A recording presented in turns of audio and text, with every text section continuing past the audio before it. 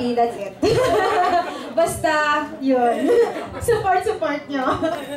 Thank you guys, talaga. Super happy kami because parang naging math educator kami ng biglaan. Hello! Magandang hapon po sa inyong lahat. Ako po si Vic, isa po sa mga pinalad na matanggap na maging host ng MathDali. At sobrang isang malaking karangalan po na makapagtrabaho dito at impart ng education sa ating mga kabataan ngayon. Lalo na sa math! Yes! Hello po sa inyo lahat. Magandang tanghali. Ako po si Igi Boy. And maraming salamat po for spreading the word and helping us teaching math and showing them that math is easy.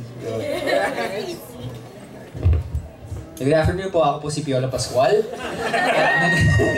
Ako po si Kuya Robi para sa MathDali. Alam niyo, pangarap lamang dati to. Nanood po ako, big fan po ako ng KCH sa eskwela, MathDali, Apple, Bayani, Hiraya Manawa, you name it. Childhood ko po to. At ngayon, sobrang nakakataba po ng puso na maging parte po ng bagong programa, bagong offering po ng KCH, which is MathDali. Good afternoon po, ako po si Enchong Dee at tulad po ng sinabi ni Robi, totoo po yan. Naging parte po yun ng childhood namin and we're very happy kasi napili kami ng Knowledge Channel to be part of this interesting, exciting, fun new shows ng Knowledge Channel. Ma'am, since Knowledge Channel has been there for the past 17 years, what do you consider the channel's most impactful initiative or project and why? Yeah, I think it's democratizing education, giving access to those that need the education, the materials, whether they're in the urban areas or in the very remote areas around the country. So, as AVP said, all the way from Itbayat, Batanes down to Sitangkay, Tawi-Tawi.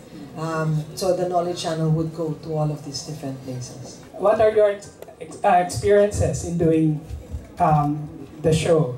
Let's say for MathDali and AgriCOOLture. Masaya kasi yung concept namin, parang nag-iiba kaming costumes, like super fun and exciting. At saka, ang raming strategy pala para makapag-solve sa isang problem. Akala namin, ako honestly, struggle ko talaga sa math. Grabe talaga. Ngayon, subject ko pa, math. At saka there are so many ways na matuto ng math. Ang math kasi, kapag napag-aralan mo siya, walang genius na pagkapanganak, matalino na agad sa math. Kailangan mo ng practice. Yung MathDali, parang tinututunan niya yung mga students na mag-learn na masaya. Maraming ways mag-learn ng math na hindi ka mahihirapan. Nakakatuwa, tulad ng sinabi niyo, dapat pala, dati pang nilaunch ito kasi ang daming ways para matuto ng math, ang daming paraan. Kasi pag sa school tayo, sabihin, ganito lang yung paraan. Hindi, ang dami pala eh. Kasi iba't uri tayo ng tao eh. Mahirap na katanungan para sa atin, ginagawang simple sa MathDali. So, hindi lang siya pang grade 4 kasi yung first module po namin is for grade 4 eh. We got 36 episodes. Pero sa mga susunod po na mga modules, ipapakita namin na ang math, hindi siya sobrang complicated. Hindi mo na kailangan minsan ng ballpen, ng papel, pluma at papel para sagutin lahat ng mga katanungan. Kasi maraming paraan para makuha yung mga tamang sagot. Masaya po yung experience namin sa set ng MathDali. Kasi parang naglalaro lang po talaga kami. Pero nakaka-pressure at the same time. Kasi kailangan mo talagang intindihin lahat ng bagay na yung script na binibigay sa'yo, dapat intindihin mo. One memorable instance was when I was flipping cards. Tapos may equation dun sa likod ng mga cards. So kailangan i-memorize mo yung 2 pages worth of script. Tapos dapat naiintindihan mo lahat ng bagay na dinidiscuss mo. Kasi mga bata ang nanonood sa inyo. So kung mali yung pagka-discuss mo dun, at yun yung mapalabas sa TV, eh hindi na kayo ganun ka-credible, di ba? As an educational show. Another point would be, aside from concepts, situational yung binibigay namin para mas maintindihan talaga ng mga kids. And at the end of the day, mas more of values na natutunan din natin sa mathematics. Hindi lang yung concept. Yung buong experience ko sa MathDali, sobrang ganda. Kasi, syempre, another family, di ba? And natututo rin ako habang nagtatrabaho kasi syempre para ma-explain mo sa audience mo yung gusto mong ituro, kailangan maintindihan mo rin, di ba? Kasi paano mo ma-explain kung hindi mo naiintindihan eh. So ako mismo, parang may mga method na sinasabi ko sa sarili ko na bakit hindi ko natutunan yun nung bata ako or yung equation na hirap ako, ang dali lang pala. So, dito sa show na to, para ipapakita namin na may iba't ibang paraan kung sa komportabling method, doon ka mag-stick, diba? So, aside from all the different strategies that are there that we give about math, it's also the mindset, no? Helping the students and even the teachers and the parents have a more of a growth mindset, no?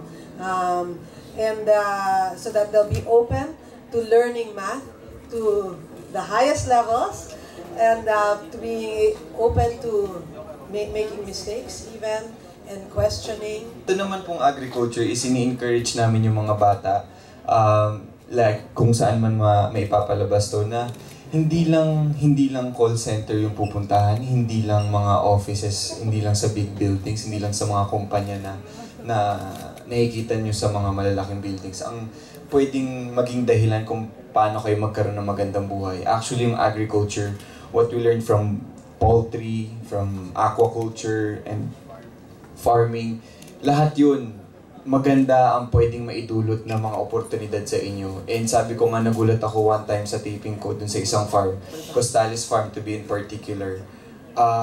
He earns, pwede ko naman sabihin, di ba? Sinabi ko na kayo sa TV. He earns 5 million a month. O, di ba? Wala kayo sa show ko. I-encourage namin yung mga bata na maraming oportunidad na pwedeng maidulot sa inyo yung agriculture. And besides the income, you can have fun while doing the process. Yung sa pagtatanim, hindi siya mahirap eh. And pinakita din namin dun sa show na yun na kahit nasa urban places ka, pwede ka magtanim. You can have your own farm in your own balcony, in your veranda, and mai-enjoy niyo yung proseso. And the next thing you know, you have food in your plates. It's organic, it's fresh, alam mo na sa inyo nang galing, kayo mismo nag-alaga. And at the same time, kumikita ka na, nagiging healthy ka pa. So, yun yung kagandahan dun sa ipapakita namin dito sa agriculture.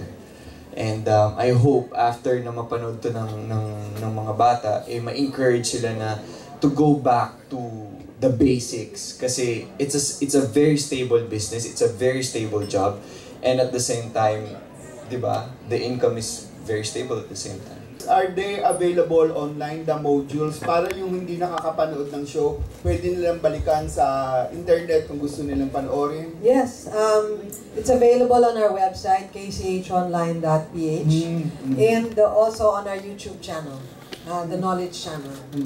What are some of the farms na binisita nyo na kasama dito sa show?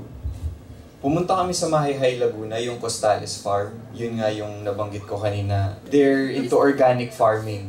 So basically, kahit meron silang more than 5 hectares of land already for farming, organic farming, yung demand pa rin napakataas, na kakaunti pa rin yung supply.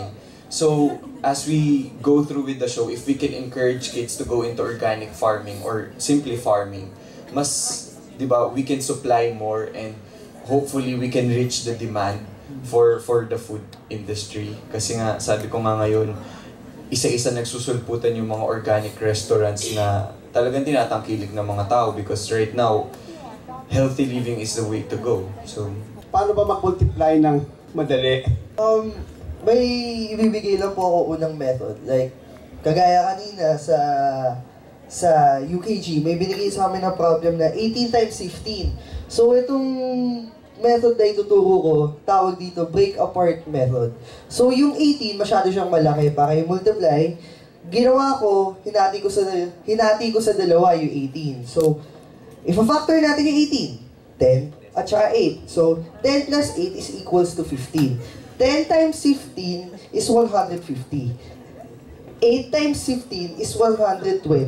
So, mas madali na lang kasi ipag-add na lang natin yung dalawang numbers. So, 150 plus 120 is equal to 270. So, ganun lang. Di ba may iba pang method? Hindi ba longer yung process niyan kaysa doon sa traditional na ginagawa natin? Pinapakita lang po namin in different ways kasi iba-iba po mag-isip yung mga bata, especially pag grade 4, they're trying to discover lots of ways. Like for yung isang technique na tinuro po namin is yung hati doble. So what you do, 18 times 15 is hatiin mo yung 18 to 9, yung 15 dodoblehin nyo kasi hinati nyo, kailangan dodoblehin yung kabila. Tapos magiging 9 times 30 na lang siya, which is easier. 27, tapos i-attach nyo na ng 0, so 270. Okay. Yung bang process na ginagamit yan sa MathDali, is that DepEd approved? Approved pa yan ng DepEd? Yes po. We do lots of approaches. Ang dami po namin mga teachers, mentors. Ako po mismo nagtatanong ng Singaporean math ba to? Pero sinasabi nila, iba-iba yung processes kasi, yung approach para makuha yung pinakamadaling process para makuha yung sagot. June 14 po yung MathDali. Mapapanood po natin yan every Tuesday, Thursday, Saturday, and Sunday. 10 a.m. and 1:20 p.m. Ayun. AgriCOOLture starting on July 19. Tuwing Martes po, 4 p.m. at Huwebes, 11:40 a.m.